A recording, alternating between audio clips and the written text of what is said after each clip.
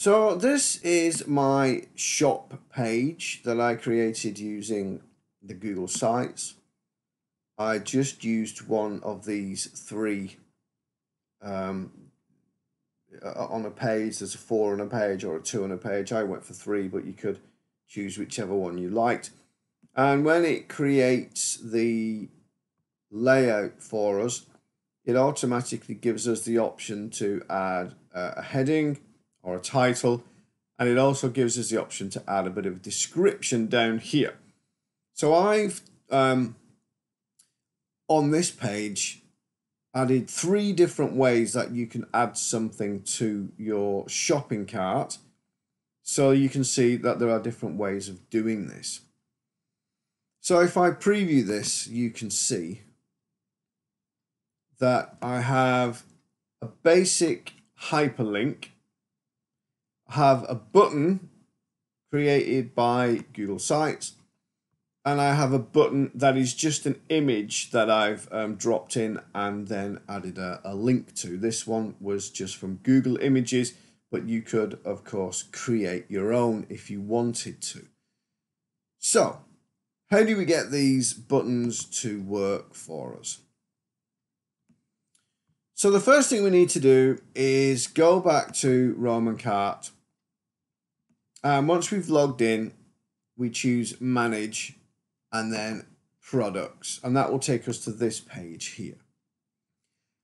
We find the product we want. In my case, it's Daisies and Poppies because that's the thing in fact, let's do this one, Spring to Life. Okay, so look for Spring to Life, or that's product 4. So we click product 4.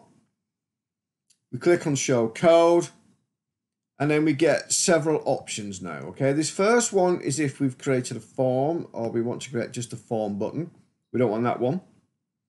We don't want to create a hyperlink because we've already got some text. So there's a little bit of extra that we don't need in there. We can just grab this one here, which is a basic URL. So copy that, go back to here. I've just typed in here, add to shopping cart.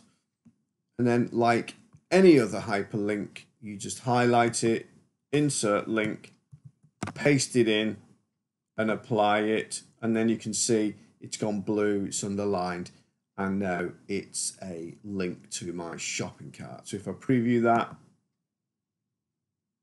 and scroll down, you can see if I click here now, takes me to my shopping cart. Okay, so it's doing what it's supposed to do. So that's the first way. It's pretty straightforward. It's quite easy. It looks a bit rubbish. Just basic hyperlink on some text.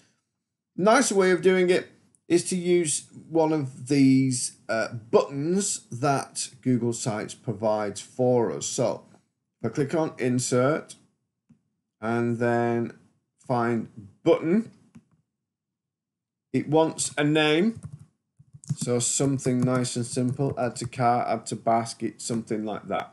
And the link, it's exactly the same way that we just did it from Roman Cart a moment ago. So it's still on the clipboard, so I can paste that in. Okay, and it creates me a button down here. And all I have to do is just move it to get it in the right place. And again, if I preview this, you can see, once I scroll down, that if I click the add to cart button, it drops it in the cart. Okay, so that's a basic hyperlink. That's a more interesting, perhaps tidier looking button. There's one more thing that you can do with these buttons, and that is if you click the button, you get an option here to have it filled or outlined. So if you prefer it just a kind of white color rather than filled in, then you can do that. The other option is to just have text, but it kind of defeats the object of a button, I think. So I personally prefer, you know, the kind of outline or the filled in button. It looks more like a button. And this last method is literally just a case of inserting an image. So all we have to do is click insert. We find images. We upload. So find an image that you have already downloaded and saved, and then it will drop that in here for you. You get the option to resize and so on, and then to add the link, it's the same as it was before, and then that becomes a hyperlink, and then all you have to do at this point is just drop it again wherever you want it to appear. And again, if I just preview it, you will see add to cart. Okay, so that's 3 different ways of adding cart buttons.